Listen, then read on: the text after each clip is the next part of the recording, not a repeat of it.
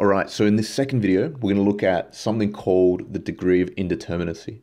So this is the next step. So all this is a fancy way of saying whether the beam is stable or unstable. So we have a really simple formula, which is degree of indeterminacy is equal to the reactions minus 3 times n.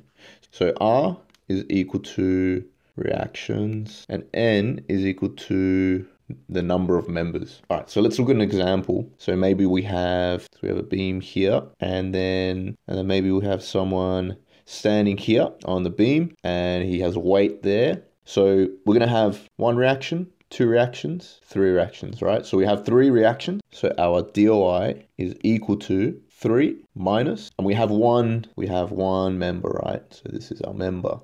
So we have one member, so it's 3 times 1, and that's equal to 0. So if we have a DOI equal to 0, that means the beam is determinate. So let's have a look at another example, right? So maybe we've got a beam that's supported by a pin. So maybe we have another person just standing here, and we have our reactions. So we have 1 and 2 reactions, right? So our pin support has 2 reactions. So we can already tell that this beam is unstable just by looking at it, because this beam is going to turn. This beam is going to turn in this direction, right?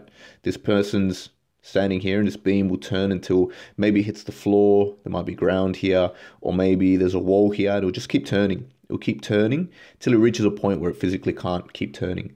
Okay, so we can already tell. But if we use our equation, DOI is equal to 2 reactions minus, and we have one member, 3 times 1 is equal to -1, right? So in this situation, our DOI shows that it's unstable. You can't really do anything with an unstable beam, right? We can only work with stable beams. So let's have a look at one more example, just so we can understand. So we have maybe a fixed beam, and then we have a pin here, right? And we can have same thing, someone standing here, putting a bit of weight there. So we're gonna have, we have 1 reaction, 2 reactions, 3, and then here we're gonna have 1 and 2. So our DOI is equal to 5 minus 3 times 1 is equal to 2. So our DOI is indeterminate and to the second degree.